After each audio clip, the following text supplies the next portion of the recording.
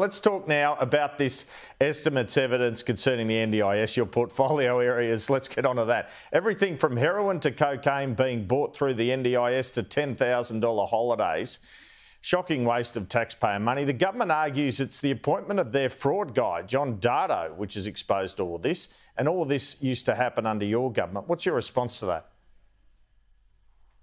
Well, I think it's pretty clear that we've seen fraud go through the roof under the administration of Bill Shorten and his handpicked CEO. You've got to remember, Andrew, we had estimates processes when we were in government. These sorts of cases weren't coming out then, and I doubt it's because the Labor Party wasn't trying to dig them up at the time. The reason why these are coming out now is clearly the problem's getting worse. In the last estimates period, Andrew, it was revealed that people were procuring prostitutes under the NDIS, paying for prostitutes with NDIS money. We saw that recently released criminals of the most vile sexual offences were using the NDIS to try and procure young female they've got a fraud task force now. They've got a fraud task force you didn't have. No, Andrew, no. They renamed the fraud task force that already existed. Bill Shorten's one thing that he's done, I'll give him credit, he's done one thing since he's been the minister. He changed the name of the fraud task force to the Fusion Fraud Task Force. Congratulations, he rebranded it, he renamed it. The fraud task force was already there, and he was very embarrassed in Parliament last week when he was forced to correct the record in Parliament because he made the claim that we hadn't looked at fraud, and then within about 5 minutes we were able to provide example after example of where we had. So he actually was forced to come back into the House and apologise for misleading the House. So even within 5 minutes of making that claim, he had to backtrack. He renamed the task. We're nearly out of time. We're nearly out of time. Sure. You mentioned the $73,000 car in question time that was purchased under the NDIS. Do you think that's a particularly shocking case? Of course it is. I mean, it's a remarkable case.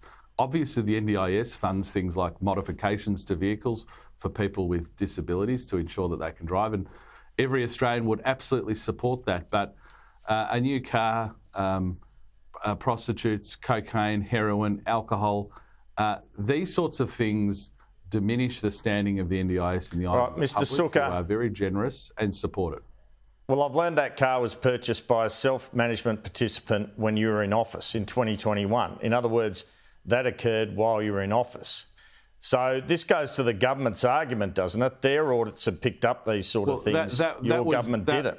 That was public. I mean, the point, so that's not a point of contention, but the point here is that the ministers had 2 years to address these issues.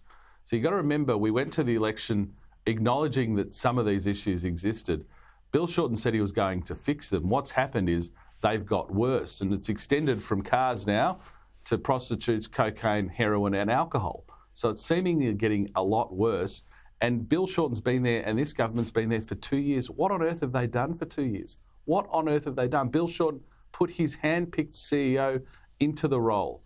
He went to the election promising Australians that the NDIS was safe in his hands. I think this week has proven once and for all that it's far from safe in his and this government's hands. And in fact, the NDIS will need a coalition government to sort out so many of the problems that have been exacerbated on the watch of this minister and government. Michael Sukkar, thanks so much for your time this morning. Thanks, Andrew.